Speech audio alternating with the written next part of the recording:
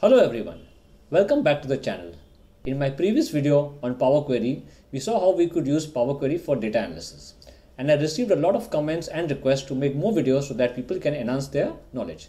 So in this video, I'm going to be talking about or demoing how we can use Power Query for a real world example where we're going to be taking a look at the IMDB movie dataset which can be downloaded from Kaggle, and how we can use Power Query to prepare your data for data analysis, which is the most important step for data analysis, and how to also do data analysis on the prepared data. But before we delve right into it, not forget to subscribe to my channel for the latest of data analysis in Power Query, Power BI, Excel and Python. So let's get right into it. So here we can see I've opened the Excel. I'm using the Office 2021 version. I click on data. And in the Office 365 version, this option will be there in the Get Data section.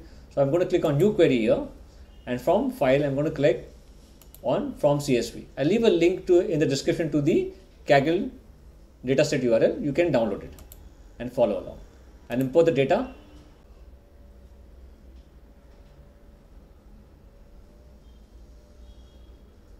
Okay, now the dataset is loaded here. I'm going to click on the Transform button. And now the Power Query editor will open up.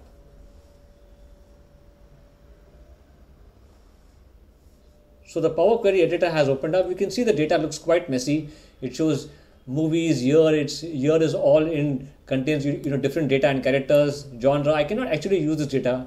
Let's take a look at stars. It has director and stars information. I cannot make use of this information for data analysis. So I need to prepare the data and systematically structure the data so it can be used for data analysis. So first I'm going to remove the chain type here, and we'll take it column by column. That's the best approach. So I say movies column here. This looks okay, but for safety's sake, I'm just going to trim out the extra spaces.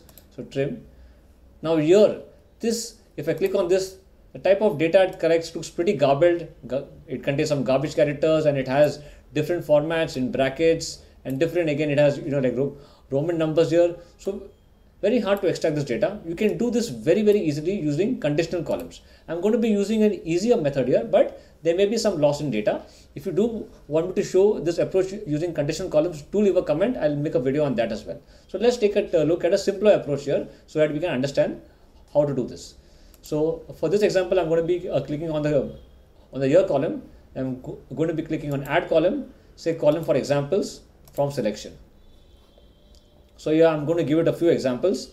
So here say 2021, then the next one is 2021 again, and then here I want 2010 space 2022 because I want both the start here and the end here. Click on enter, and you can see it has done most of it accurately, but AI does tend to make mistakes sometimes, so I would recommend do check the data and filter out any missing values or any other data that may be incorrect. I'm going to drag this custom column and put it next to the year column so we can compare. Okay, they put it next to the year column.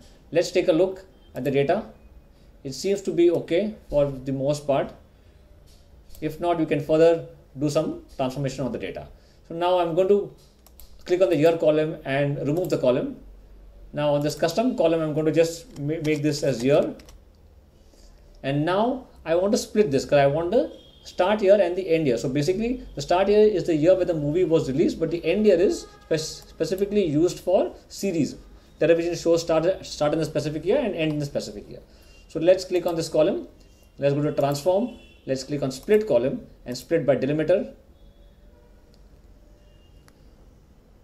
Okay, it has already chosen space. It's intelligent enough. If not, you can select the option from the drop down. Click on OK.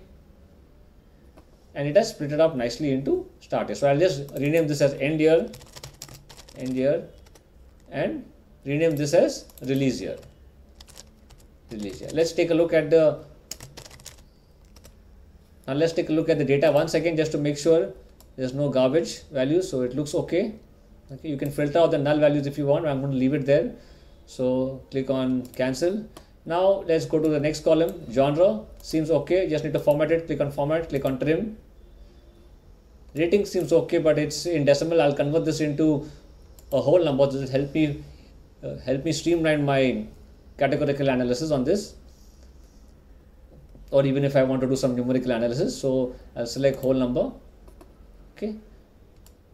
So For the one liner, again, I'm just going to format and trim it.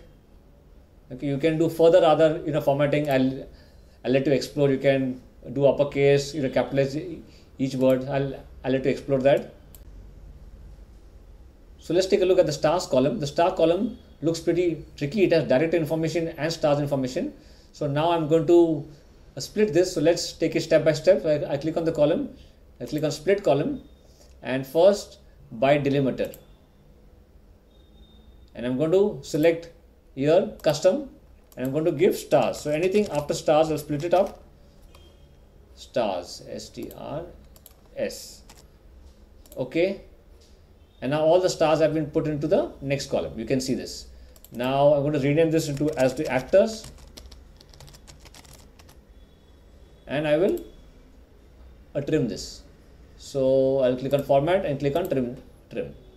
Now I need to work on the director column. So I'll click on this and rename it to the directors. And I want to extract the director information from this. So I'm going to click on extract, and let's say text after delimiter.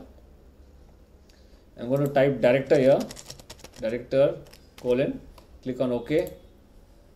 So it has given me all the director, but still it has left the pipe here. So I'm going to remove that. I'm going to click on home, click on replace values, click on value to find, and give the pipe information replaced with a blank character. Click on OK.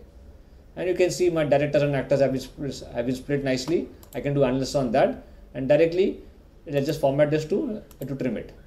Now you can do further analysis on the actors. You can split this into different columns, and then you can unpivot the data to find out which actor has worked in which movie. And I've done a detailed video on that in my previous video on how to unpivot your data for data analysis. Take a look at that video. I'll leave a link in the description as well if you want to try that as well. And lastly, votes and runtime look okay. Both are numerical columns. And let's see the gross, how much the movie has made. And if I click here, the type of data it shows, it's a textured data, and I cannot use this data for data analysis, for numerical computation. I cannot find the average, mean, and the median of text data. So I need to convert this into appropriate numerical values. So how to do this?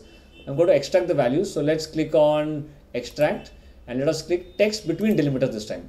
So anything that is between $sign and a M alphabet, that's a million, I want to extract. So I'll extract this. It has extracted it. I'll just change this now. If I can see down, it has extracted the values. I can click on this and see it's showing me. I'll just change this to whole numbers. Okay, and I will just replace the null. So let's go to home. I'll replace the null with 0 so that it will help me in numerical computation. So null replace with 0. Okay, and I will just change this to gross in millions. And you can see now my data is ready for my analysis. I prepared the data so neatly and so nicely. You can use this data for your analysis. You can make this as a base query, as I've shown you in the previous video, and you can then reuse the query for different analysis you want to do in Power Query as well, and then you can import the data into Excel. Take a look at that video as well. So now in this video, let's try some analysis on this data as well. I'm going to click on transform, click on group by.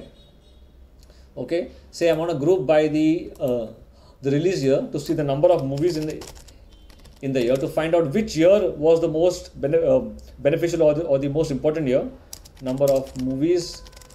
Okay, let's say count rows, and I click on advanced. I'm going to add another aggregation, and this time I'm going to say gross, maximum gross. What are the maximum grossing value in a specific year? Click on that, click on max, and on which column? Gross in millions. Click on OK. And you can see my analysis is there. For each release year, what are the number of movies and what is the maximum gross. Now I can do further analysis on this to find which year is of real importance in this data set. So I can sort on multiple columns here. In Excel, you can sort out one column only, but Power Query enables you to maintain the sorting order. So I'm going to click on max gross and say sort descending. So now it has sorted descending, but I also want to sort further as which on the number of movies. So I'll sort here, I'll sort descending again. So you can see here it is first sorted by maximum gross and maximum and then the number of movies. So you can see 2017 is the most important year because the a movie grossed 504 million plus the number of movies released was 843. Accordingly, 2016 was the next important year. And some other years where the movies have grossed more, but a few movies are released in the year. You can see 2019 is another important year because the maximum grossing movie was 391 million, but 1,420 movies were released. Well, now you can directly take this data, you can make more queries, and you can do further analysis. But for now, let's close this data into Excel. And you can load this data into Excel. I'll click load here. And here my data set has been loaded into Excel. I can now create reports on it to get numerical and visual representation of my data. If you did like this video, please leave a comment on any other such videos you want me to make. Leave a like on the video and not forget to subscribe to my channel for the latest of data analysis using Power Query, Power BI, Excel and Python. Thank you.